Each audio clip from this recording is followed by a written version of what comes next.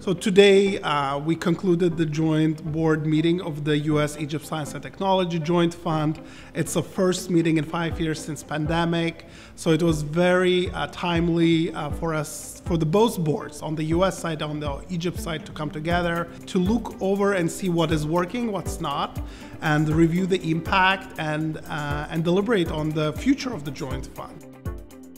The U.S. government obviously sees Egypt as a very strategic partner, not just in the region, but globally as well. Today we had a lot of discussions on the new programs for the future. And so the U.S. government has taken multiple steps to sort of reaffirm that partnership, and one of the best ways to do it is through scientific engagement, right?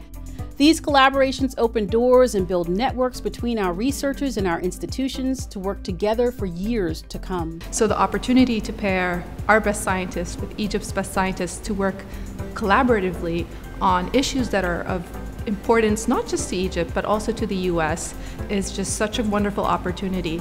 And to see some of the outcomes of this collaborative research in the fields of water, energy, health, agriculture has been really exciting. Cycle 22's focus on climate change research is most appropriate, particularly following Egypt's historic presidency of COP27. Our work together can help accelerate Egypt's transition to clean energy following its bold Vision 2030 strategy.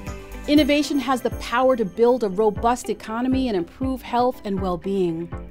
Our innovators and entrepreneurs are eager to share their best practices. I think we were able to discuss a lot of important issues. We're really using it as an opportunity to sort of prioritize what are our next steps in terms of where we're going to be putting our research dollars, how are we going to be promoting and incentivizing innovation in the region and in the US.